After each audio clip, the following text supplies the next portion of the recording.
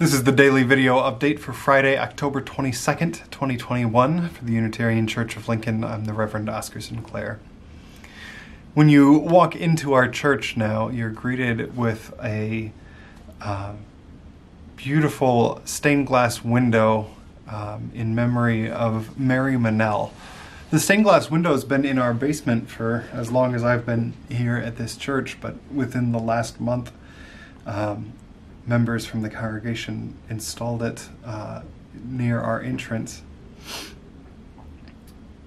And the story, since we've installed it, a bunch of people have asked who Mary Monel was. So here's the story again, and it's also where we'll pick up on Sunday. In 1870 or thereabouts, a traveling Universalist evangelist came through the then new town of Lincoln and preached a couple of Universalist sermons in the then under construction state capitol building.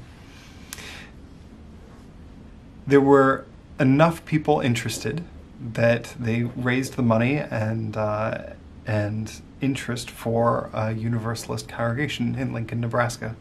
And then that traveling evangelist took the money and moved to California with it. Over the next 3 or 4 years, a woman named Mary Monel spearheaded an effort first to get that money back, and then when that didn't happen, to defrock that traveling evangelist, and in the meantime, re-raise the money and the interest for a Universalist chapel in Lincoln, Nebraska. She is in many ways the founding figure of the congregation, not a preacher or not a professional, but a lay person who was convinced by the message of Universalism that this needed to be a piece of who we are in this town for the last 150 years. This Sunday we're talking about covenant, and we're talking about covenant in particular over time. What it means to be a part of a community that spans generations, and to be in a very real way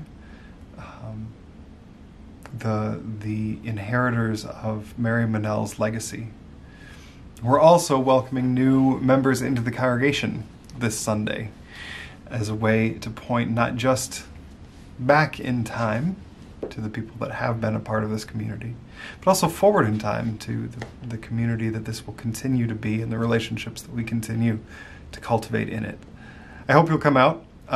We've got a registration link in the e-blast that went out today, and we will be in person and singing on Sunday morning. See you there.